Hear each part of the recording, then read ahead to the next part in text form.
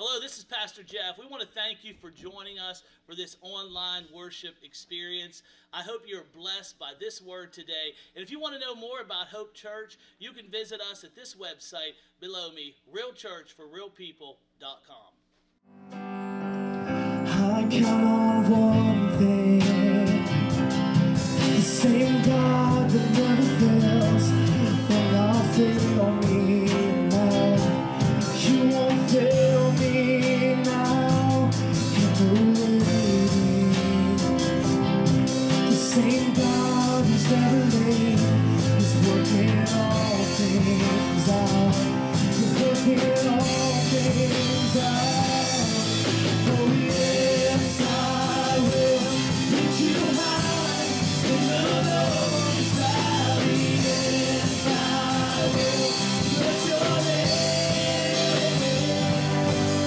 Oh yes, I will sing for joy when my heart is heavy all my days. Oh yes, I will. Yes, I will, yes, I will. I will praise you in the lowest valley. Yes, you're worthy, Jesus. I count on you. The same God who never fails will not fail me now. Oh, He won't fail me now. You're waiting. The same God who's never late is working all things out. He's working all things out. Oh yes, I will lift you high in the lowest valley. Yes, I will bless your name. Oh yes, I will sing for joy when my heart is heavy all my days. Oh yes, I choose to glorify the name of my name. And nothing can stand against. I choose to praise. Glorify the name of my name. And nothing can stand against. And I choose to praise. Glorify the name of my name. And nothing can stand against. And I choose to praise. Glorify the name of my name. Nothing can stand against. Yes, I will. Yes, I will lift you high in the lowest valley. Yes, I will bless your name. Oh yes, I will sing for joy when my heart is heavy all my days. Oh yes, I will for all my days. Oh yes, I will for all my days. Yes, I will. Yes, I will praise you, Jesus.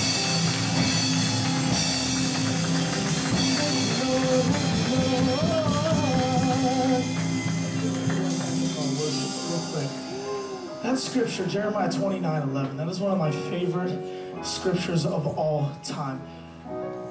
For I know the plans I have for you, declares the Lord.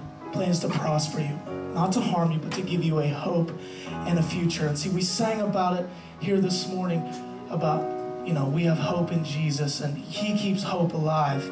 And the reason why we have hope is because we rest in the palm of His hand.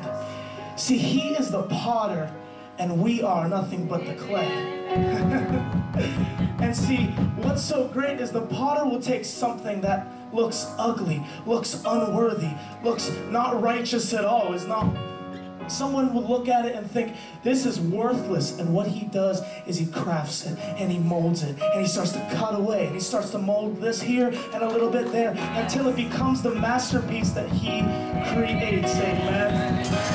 I'm so happy I serve a God who is an artist. I'm so happy I serve a God who is a potter, who can take what nobody else can see and can make beautiful things. But he only will do that if you let him. God will never force himself on you. So he will only do that if you accept him and let him do that. Amen. Let's continue just to worship him in this house.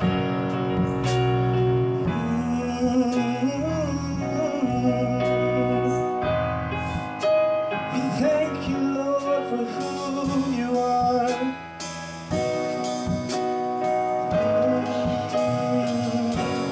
In my mother's womb, you formed me with your hands, known and loved by you. Before I took a breath, and I felt it remind me I'm wonderful. You're an artist and a potter, I'm the canvas and the clay.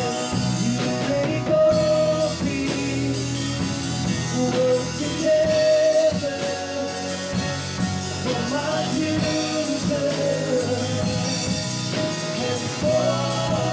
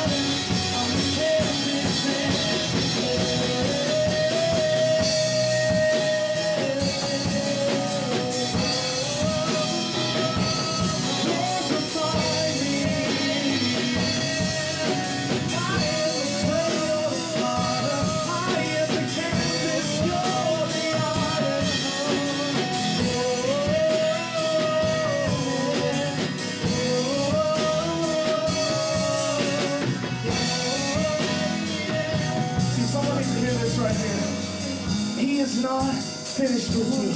See, I don't care what you've done in your life. As long as you still got breath in your lungs, he's not finished with you. He can take the most broken, messed up situations and turn them around for his glory. And I know he's done it in my life, and I know he can do it for you. You're not finished with all, no. You're not finished with me. Hey, you're not finished. Come on, just sing like that. You're not finished. He's not finished. You're not finished with me. No, you're not finished. When I die, Lord, remind me how the one will fall in there. You're honest, you're harder. I'm a canvas man, and I feel nothing has been wasted. No failure or mistake. You're honest, you're harder. I'm a canvas man, you make all things work together for my future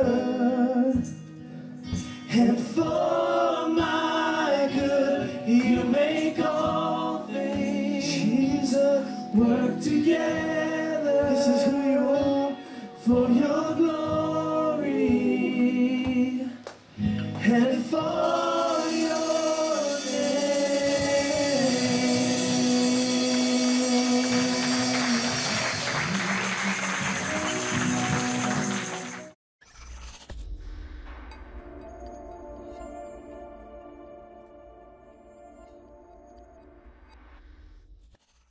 One of my songs growing up, when I was in youth group just a couple years ago, or maybe more than that, but was just a few, yeah. 24, I got you, yeah. But I love the song, Potter's Hand. It says about take me and mold me and shape me and make me, basically it's saying make me what you want me to be. Yeah. See, God wants to mold us. God wants to make us into what he wants us to be. But the question I have for you today, and I want you to ponder as we go through this message, are you moldable? Are you pliable? Are you completely subject to the potter's wheel? Are you able to say, God, if there's things in me that need taken out, remove it. If there's things that need burned out, purify me in the fire. Mold me and make me to be what you want me to be. I give my life to the potter's hand. That's right. Do what you want to do with me. And when you pray that, understand he will do that. He will work on you. He will mold you. He will make you into what he wants you to be. Writer Henry Blackaby said this: when God assignments demands humility, he finds a servant willing to be humble. When it requires zeal, he looks for someone he can fill with his spirit. God uses holy vessels, so he finds those who allow him. Everybody say allow him. Allow him to remove their impurities. It's not a noble task being clay. There is no glamour to it. Nothing boast-worthy, except it's exactly what God is looking for. Yes. He's looking for clay. Yes. And if you want to be that clay and say, Lord, mold me, make me to be what you would have me to be. We're going to go over to the book of Jeremiah, and I want you to stick with me because there's going to be a little bit of a lengthy reading, but that we're going somewhere, so just stick with me for a moment. But if you have your Bibles, go over to Jeremiah, the 18th chapter. And I want you to think about this. Is your heart moldable? Is your heart pliable? Some of us, we're just moldy. That's why we need put back in the fire. That's why we need to be put on the potter's wheel. Amen? Come on. Jeremiah 18. Go ahead and read, if you could, Brady, the first, let's say 6 verses of this. The word which came to Jeremiah from the Lord, saying... God, let me stop there. God is still speaking to men of God. Amen? God is still giving words. God is still delivering words through the pulpit. Amen? And I get sick and tired of people who says, I don't need the church. I'm leaving the church. Let me just put it bluntly. You may disagree with this. I think you're going to have a hard time making it into heaven without being part of a church. Amen. Because I don't know what Bible you read, but my Bible says he's coming back for his bride, and the bride is the church. Amen? Anyway, go ahead. God was speaking to Jeremiah. I'll try not to cut you off too many times. Arise and go down to the potter's house, and there I will cause you to hear my words. He said, arise and go to the potter's house. Where is the potter's house? Let me give you a clue. You're sitting in it right now. This is the potter's house. This is the church. And he said, when you go to the potter's house, you're going to receive a word. Sometimes we stay away from church for so long that we wonder why we never hear anything from God. It's because you better be in the potter's house if you want to hear from the potter. Amen? Go on. Then I went down to the potter's house, and there he was making something at the wheel. Oh, he's working. So guess what God does in his church? He works. He works. He works from that corner to that corner to that corner to that corner. Even right now in the nursery, he's working. Even right now in the kids' church, he's working. God is working in this place because when you come to the potter's house, he's busy working. Go ahead. And the vessel that he made of clay was marred in the hands of the potter. So he made it again into another vessel, as it seemed good to the potter to make. I pray that God sends us marred vessels. What does that mean? That's people that are damaged, that are hurting. But look what the potter does. He makes it anew. Come on. You're here today because you came to him marred, sin-stained. But guess what the potter did? He said, I'm going to take you and place you in my hand. I'm going to mold you and make you to be what I want you to be. Amen? Created me a clean heart and renew the right spirit within me. Our God is a creator. Just look around at all the different funny people he created. We're all different and unique. Come on, don't take yourself too seriously. You got to be willing to laugh at yourself. Amen? Amen? We're all God's creation. How boring would it be if we all were the same? I don't know about you, but I wouldn't want to be around me all the time. Imagine if everybody was like me. It would just be a boring, dull world. We would have no fun, right? Let's go a little deeper. Good. Then the word of the Lord came to me saying, Where was Jeremiah at when the Lord was speaking to him? Make sure you get this. Where was he at? He's in the potter's house. Where is he at? He's in church. He's in the potter's house. All right. So the Lord spoke to him. Go ahead. O house of Israel, can I not do this with you as this potter, says the Lord? Look at the clay is in the potter's hands. So are you in my hand, O house of Israel. God is always reaching. God is always trying to get a hold of you, to try to mold you and make you to be what he wants you to be. And God will never stop reaching. As long as you're breathing, he's reaching. As long as you have life in your body, he's reaching for you. And he said, oh, house of Israel, this is what I want to do. I want to take you and I want to mold you and make you to be what I want you to be. Now go over to Jeremiah, the 19th chapter. Go ahead and read that first two verses of that. Thus says the Lord, go and get a potter's earthen flask, and take some of the elders of the people and some of the elders of the priests. Go ahead. And go out to the valley of the son of Hinnom, which is by the entrance of the potsherd gate, and proclaim there the words that I will tell you. So Jeremiah in the 18th chapter, he's at the potter's house. And now all of a sudden there's a transition as you read through this. All of a sudden in the 19th chapter, he's telling them, I want you to go to this place and pronounce judgment. That's scary. It is. How many times I see people that they walk out the doors or walk away from God.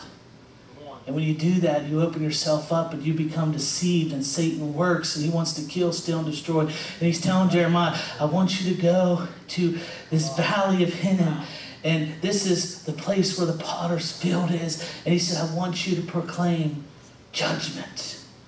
And Jeremiah did just that. He went there, he proclaimed judgment. We're going to read about it in a minute. But I want you to understand, this place was the potter's field, not the house. Somebody say, I'm in the house, not the field. There's a parallel here, and I want to show you. And I love how the Bible just fits all together. Because this field that Jeremiah prophesied over shows up again in Scripture in the book of Matthew. This was the field that was purchased by blood money. Watch this, Matthew 27. Go ahead and start reading the first verse and the third verse of Matthew 27. Then Judas, his betrayer, seeing that he had been condemned, was remorseful and brought back the 30 pieces of silver to the chief priests and elders. Now, if you're new here, understand Judas was the one who betrayed Christ for 30 pieces of silver. And his guilt was killing him. And here he is, he has the 30 pieces of silver he betrayed Christ with. And all of a sudden, here he is in the scripture, and it's talking about something. So go ahead, just keep going with it. Saying, I have sinned by betraying innocent blood. And they said, what is that to us? You see to it. Then he threw down the pieces of silver in the temple and departed, and went out and hanged himself. So here's Judas. He went and says, here, take your money back. I betrayed him. And they said, there's nothing we can do now. So he threw the silver down in the temple. All right. And he went, and his guilt killed him. Let me just stop here and tell you, don't let the enemy ruin your life. One mistake doesn't define you. That's right. One accident doesn't define you. Listen, the Bible says all have sinned and come short of His glory. I heard a story this week where a minister's son made a big mistake. And instead of him coming and letting the church gather around him and pray for him and leading to repentance, his embarrassment caused him to kill himself. Wow. Have we become that as a church where people can't even come in and bear their scars to us and show their sin without feeling judged? Without feeling like we're throwing stones at them? Judas got to the point that he thought there was no hope. And I wonder, what if he would have paid closer attention to the messages of Christ? What if he was willing to get back his broken, shattered self on the potter's wheel and say, God, mold me? What type of testimony would he be able to deliver? What type of sermons would he be able to preach to say, I was the one who betrayed him, but God changed my life? What kind of message would he be able to share? What kind of life would he be able to live? What type of example would he be able to be? But instead, he became shattered in the potter's field because of his guilt. Lord, let people come in this place that are shattered and broken. And Lord, we want to encourage them. Get your life in the potter's hand, and He will mold you and make you to be what He wants you to be. So he threw down the 30 pieces of silver. Go ahead. But the chief priests took the silver pieces and said, it is not lawful to put them into the treasury, because they are the price of blood. And they consulted together and bought with them the potter's field to bury strangers in. Good. Therefore that field has been called the field of blood to this day. Watch verse number 9. We just talked about Jeremiah. Watch this. Then was fulfilled what was spoken by Jeremiah the prophet, saying, and they took the 30 pieces of silver, the value of him who was priced, whom they of the children of Israel priced, and they gave them for the potter's field, as the Lord directed me. I'm amazed at the consistency and how the Bible all pieces together. Here, this was the very same place Jeremiah stood and proclaimed destruction. Here it is, all these years later, the place that was purchased by blood money. See how this all fits together in Scripture? When God told Jeremiah to pronounce destruction, this place was that. It became a place of desolation and destruction. It became a potter's field where things that are broken, it basically was a cemetery. And it was bought by blood money. Judas's blood money. And if you go back to Jeremiah, the 19th chapter, go ahead and just read verses 6, because this was Jeremiah's prophecy over that area, this valley of Hinnom, which is the potter's field. Watch what he says. Therefore, behold, the days are coming, says the Lord, that this place shall no more be called Tophet, or the valley of the sons of Hinnom, but the valley of slaughter.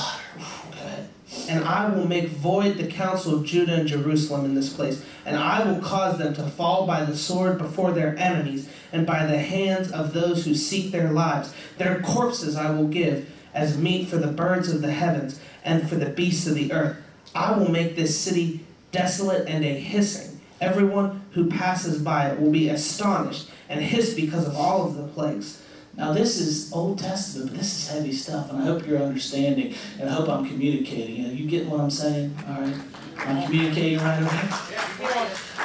Jeremiah was called by God. The man who was just in the potter's house was called to go to this field and pronounce destruction. And here is the words of Jeremiah, pronouncing destruction upon this place. And all these years later, we see Judas, with the money, this blood money, was purchased this field. This is pretty heavy stuff, isn't it? Yes. How it all fits together here. Come on. Go to Jeremiah 19. Just read the 10th verse. Then you shall break the flask in the sight of the men who go with you, and say to them, Thus says the Lord of hosts, even so I will break this people in this city, as one breaks a potter's vessel, which cannot be made whole again, and they shall bury them in Tophet, till there is no place to bury. He said, I'm going to take, and those who don't want to be on the potter's wheel are going to be destroyed in the potter's field. So I asked you a question. Do you want to be in the potter's house? Or do you want to be in the field? I want to be in his house. Because let me put it another way. The potter's house can represent heaven. I believe that. And the potter's field represents eternal separation, a place called hell. Yes. And there are people that are going to the potter's field every day that are being shattered every day. And I'm here to tell you, and I'll just say it right now, if you don't know Jesus, he can pick you up out of that field and place you back on the wheel today. Amen? I said he can pick you up out of that field and place you back on that wheel. And he can begin to mold you and make you. Are you pliable? Or are you moldable? Are you going to let him work on you or not? The choice is yours. And I wonder, like, at what instant did God all of a sudden, when do we allow, how do we allow ourselves to be taken from the house to the field? Why do we allow ourselves to be taken from the house to the field? And when you read this story, there are some things that you can pick up here. Because basically they got to the point that these people didn't want to hear from the man of God no more. They didn't want to hear what God had to say. They didn't want to hear the good news of the prophet. We like to think these prophets were always valued and appreciated. No, they were feared. And a lot of time when they saw the prophet come, they would go the other way. But sometimes they were ridiculed and mocked also. But I want you to ask yourself this question. Am I moldable? Am I pliable? Am I on the potter's wheel right now? Because I don't care what you've done. You may be in the potter's field right now, but if you let him pick you up. Jacob was a liar and deceiver, but he knew how to get back on the wheel. Yeah. David was a man who was an adulterer. He was a murderer. He was a liar. He was a hypocrite. But yet he was somebody that wrote, Cast me not away from your presence and take not your Holy Spirit from me. Why? Because he was moldable. He was pliable. Peter was a guy like Judas betrayed Jesus. He denied him 3 times, but instead of letting the guilt kill him, he paid attention and he went and he repented and he wept bitterly and said, I'm getting back on the wheel. Amen. I don't care what you've done. Get back on the wheel. Amen. The enemy will come to try to kill, steal, and destroy. He'll come to try to tell you, you're no good. You messed up. You went too far. If everybody knew what you did, nobody would want to talk to you in church. Nobody would shake your head. Don't listen. He is a liar and a father of liars. Get back on the wheel. This is the potter's house. He works on us here. We come here because we need him to be here. We come here because we need him to mold us, to make us pliable and work on us. Sometimes my vessel gets cracked. Sometimes it gets shattered, but that's okay. He always picks me up and fixes me. Yes. But the choice is always yours. Are you going to let him mold you and make you to be?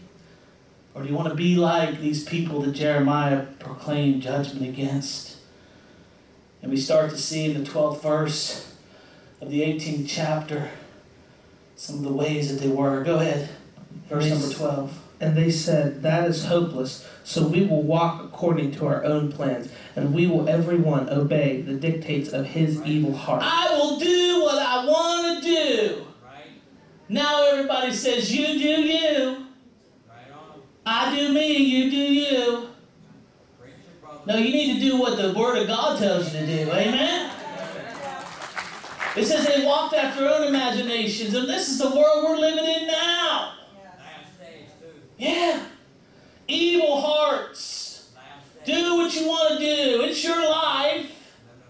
Right? It's so interesting how we value life when somebody is what we call living, when actually they're living in the womb and we kill life there. It's amazing. We live in an evil world. We really do. But when you start to see these signs, and that's what I want to give you over the next few minutes, a few signs to look for, even in ourselves. We get to the point that it doesn't bother us when we see ignorance and foul things. We accept it. Come on.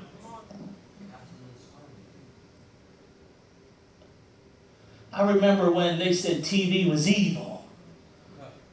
And you had shows on there like Andy Griffith and stuff. Preachers would stand up and say, these things are evil, get them out of your house. And we think, this is crazy. Now we look back at that stuff and think, wow, look how far we have disintegrated. Look how far we have come. Look how the morality in this, everything is just stripped away. It's true. Nobody comes to church now to hear that they're called sinners. We've got to come and hear how there's 10 ways to better ourselves, and it's all about us. Well, let me tell you, there's still some preachers out there that believe hell is hot, hell is real, and sin is real. And I'm going to tell you, you're a sinner and you need Jesus. Amen? I'm amazed that the pulpits that no longer will say the S word, sin. You serious? Because if the enemy can take what our mentioning of sin away, he'll make us think we're doing okay. And then that takes the cross away and the blood away. Come on. Man, I ain't taking the blood away. As long as there's breath in this, I'm preaching about the blood of Jesus, and I'm a sinner saved by His grace. Amen? I don't want to walk after my own devices.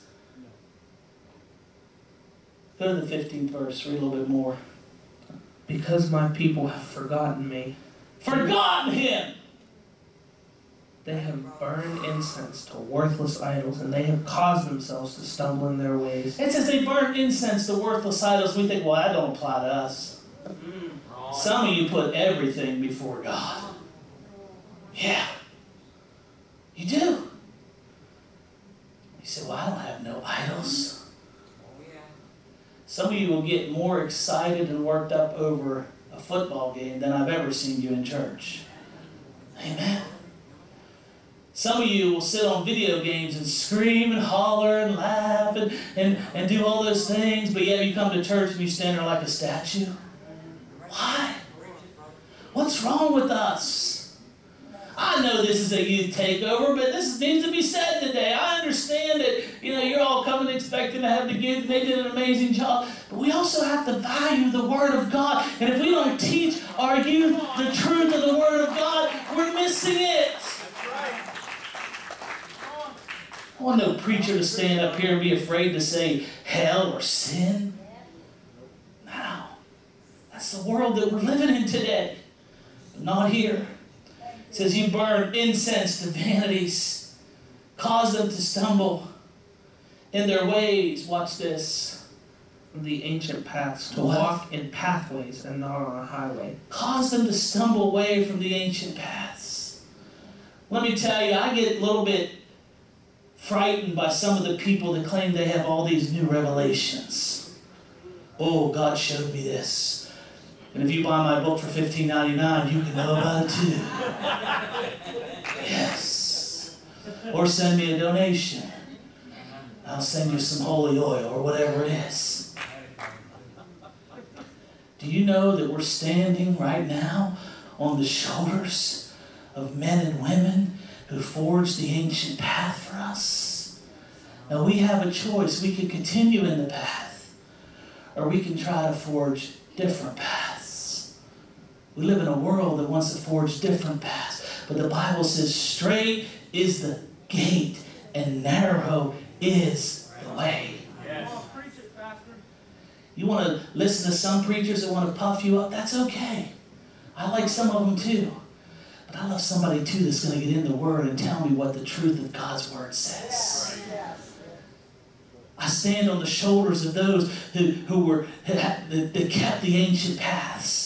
Of not being ashamed to proclaim what God said in His Word. Not being ashamed to call sin, sin. Not being ashamed to call evil, evil. Not being ashamed to stand up for what God says in His Word. You might call it ancient, you might call it out of style. I don't really care. But it's the ancient path. And when you start to turn from that, like they did in this book of Jeremiah, when you start to turn to that, you are all of a sudden being placed in the potter's field and you're going to be destroyed.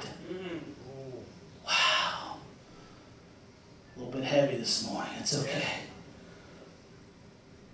They didn't look at the ancient past. The blueprint was already there. You know, the blueprint's already been laid for us by those who have gone on before us. And now there's a great cloud of witnesses that are watching us saying, stick to the blueprint. But you don't understand. I got a new way. No, stick to the blueprint. I believe in the power of the cross. I believe in being baptized with the Holy Spirit and fire. Amen? I believe there's power in the name of Jesus. I believe in the blood of Jesus. What can wash away my sin? We should know this song. Nothing but the blood of Jesus. I don't want to be going down the ancient. I don't want to be going away from the ancient paths. The blueprint's already been laid. You hear me, young people? The blueprint's already there. And if the Lord tarries, and I have my doubts, but if He tarries, one day we're going to be handing you the same blueprint. Walk in the ancient paths. Walk in the old ways. There's an old song, give me that old-time religion. Everybody remember that? It's good enough for me. It was good for Paul and Silas. It was good enough for me. Let's not stray from that. What happened is they were hopeless. They forgot about God. They burned incense. And watch what they did in verse number 18. Go ahead.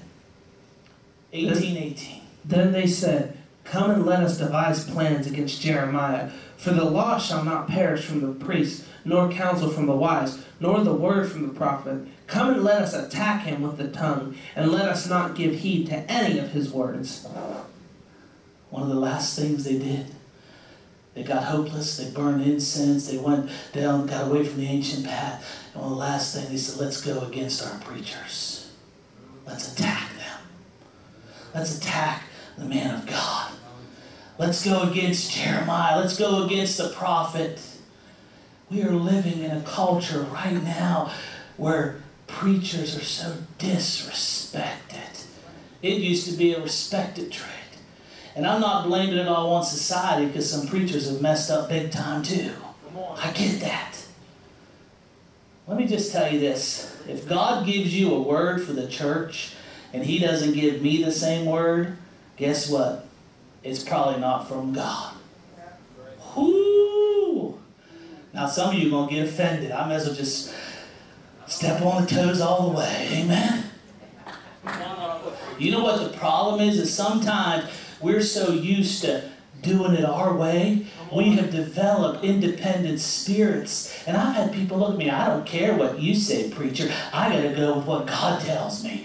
And I think if God's telling you something that's going against me, it's not God. Because if I'm wrong, God deals with me directly. Amen? That scares me. It does.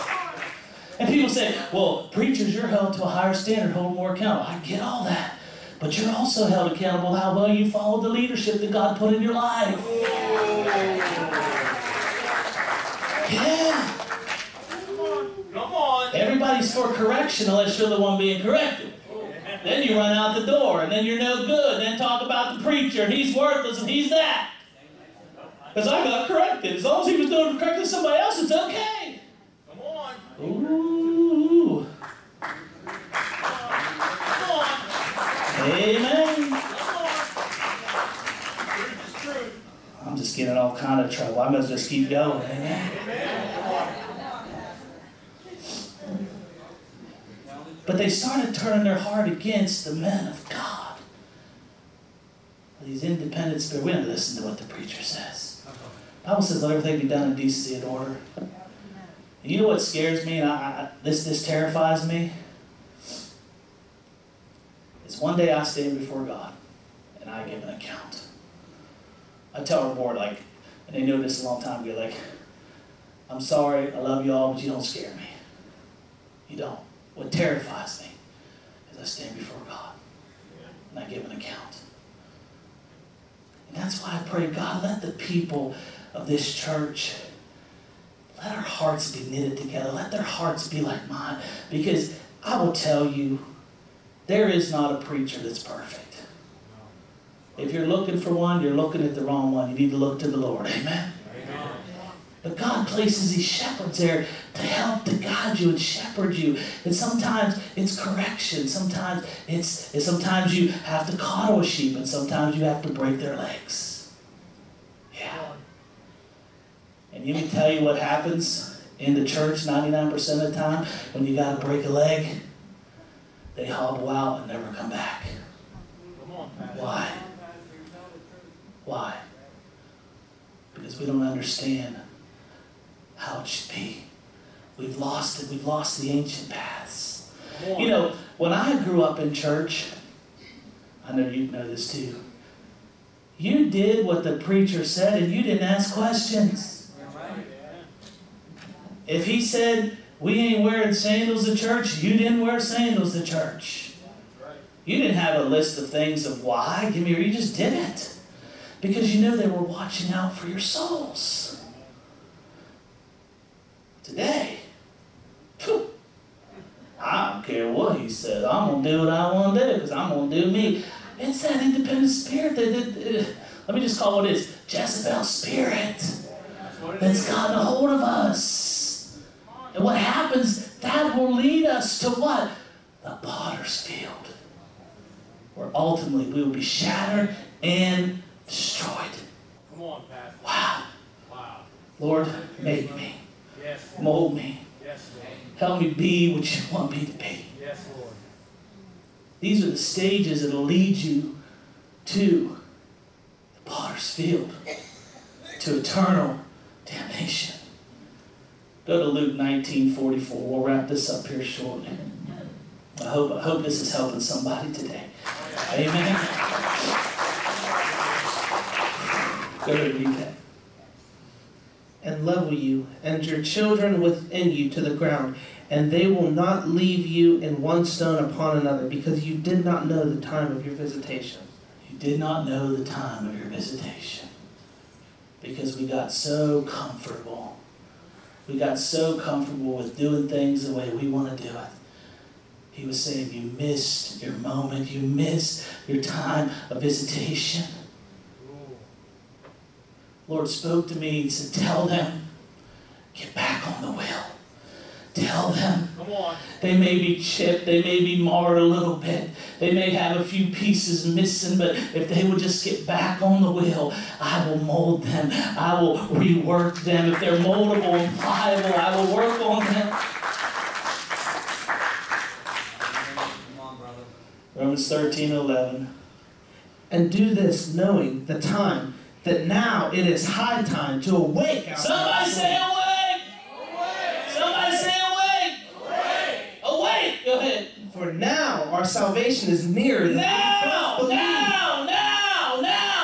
first is the time, amen? Not tomorrow, not a week. Now is the time to get on the wheel. Awake! Scripture says in Isaiah 55, seek the Lord while he may be found. Yes. And sometimes the reality is we're just our own worst enemy. Come on. Like the man who went to the construction site and he went to have lunch with his friends there and his co-workers, and he opened his lunch box and he said, bologna, bologna, bologna. If I have to eat another bologna sandwich. And his co-worker said, well, why don't you tell your wife to pack you a different type of sandwich? He said, I'm not married, I pack my own lunch. Come on. I get it. Sometimes we are our own worst enemy. The truth is that sometimes we put the bologna in our own lives. Come on. It's us. We want to blame everybody else, but it's you. Baloney. The old saying, you point the finger at somebody, he's pointing back at you. 3, right? Baloney, baloney. You pack your own baloney. Yeah. Really?